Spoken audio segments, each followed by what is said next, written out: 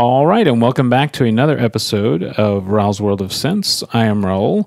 This time around, we're beginning the series that I'm calling the experiments with the PLL.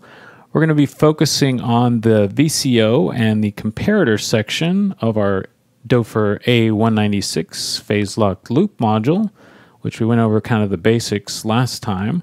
But this time, we're going to kind of get a better feel for what's going on in these two upper sections and get some oscilloscope views of those and actually get to hear a little bit of what's going on in this module. So to start out with, I thought it would be useful to just hear what is actually coming out of this module before we move forward into anything else. So I'm going to be taking the rectangle out here, and I'm going to be patching right into our mixer. So here we go. There we go. That's our basic rectangle waveform from our phase lock loop. We're in the low frequency, as you can see right there. So I'm going to bring it in the high. There's our high frequency VCO. And then I'm going over into mid. There we go. That's a mid frequency oscillator. So let's take a listen to what the offset's going to do for us.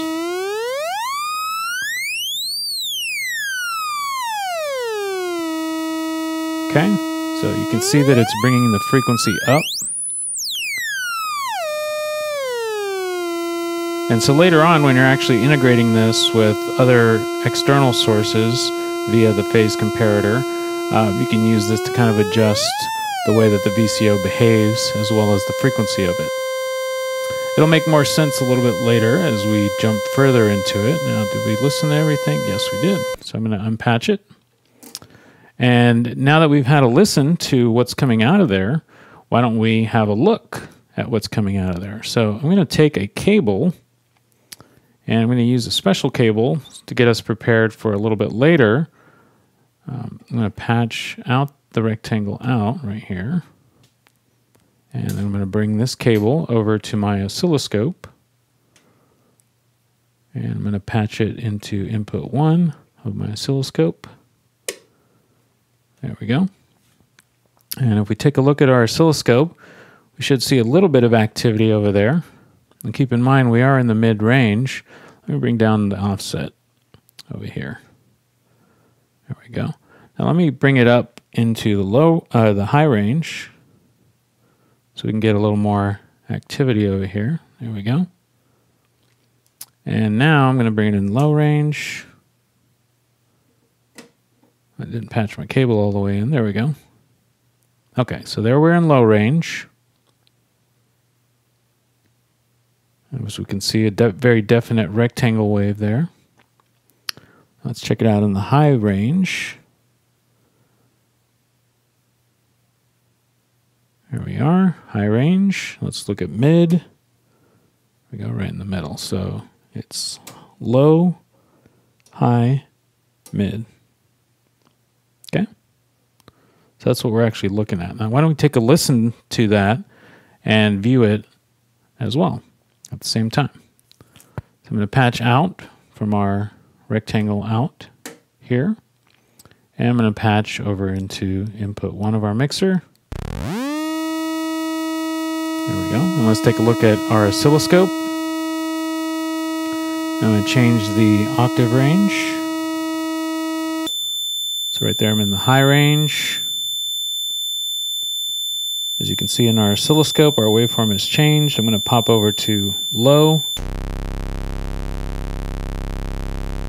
And so that visually represents what we're hearing. Let me adjust the offset so we can see what's actually happening when I do that. You can see there's sort of more of those little rectangles and they're getting closer together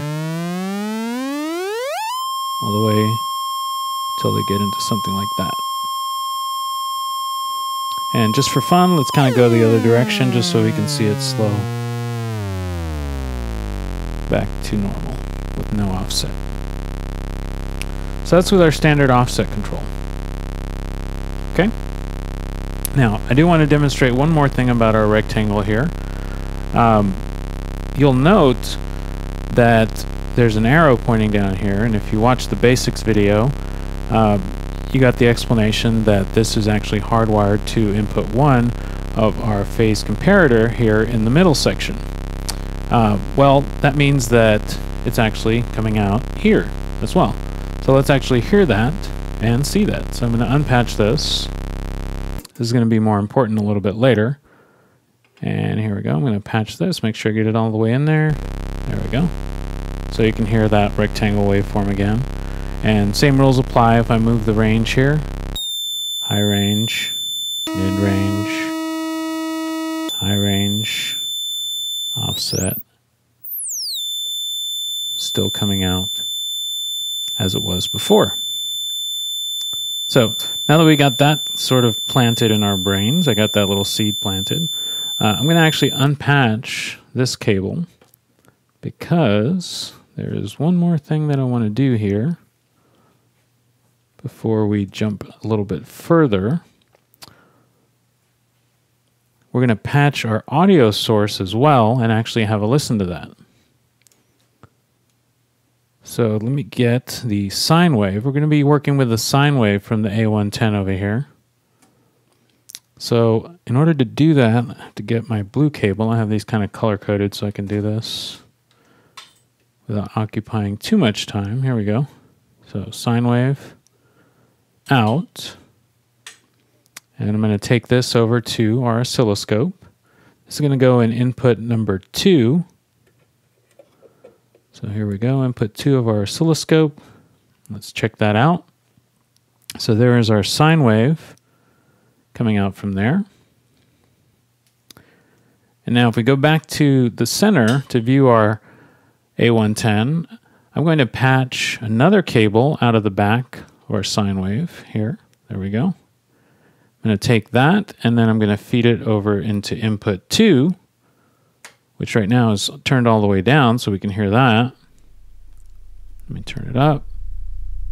It's going to be a very low rumble just because it's a sine wave. But there we can take a listen to that. Okay, so that's our sine wave. That's our frequency. If I go to my A110 and I bring up the frequency, take a look at our oscilloscope, you can see the frequency has doubled. There you go, again.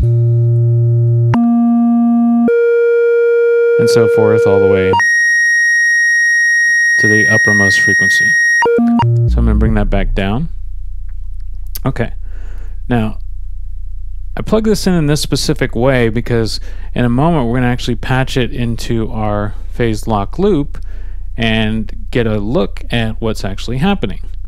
But before we do that, I do want to patch from the output over here of our phase comparator. And I'm going to go up to input number 1, patch in there. There we go. So now we actually have the rectangle waveform. And for my demonstration, I'm going to actually start in the low range. So there we have a low range rectangle waveform mixed with a sine wave. I'm going to turn my rectangle waveform up a little bit. And you can hear it if I change the range. You can hear they're just kind of there, sort of independent of one another. And if we look at the oscilloscope, we can see that the sine wave is sort of operating on its own.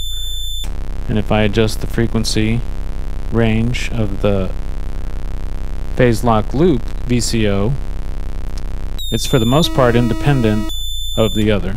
That is, neither one affects the other.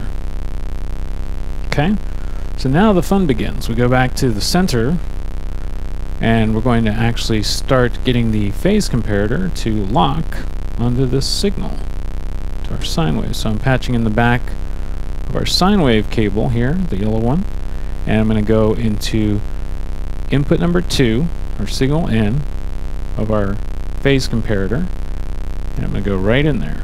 And so what's going to happen is the rectangle waveform is going to try to lock onto signal in number 2.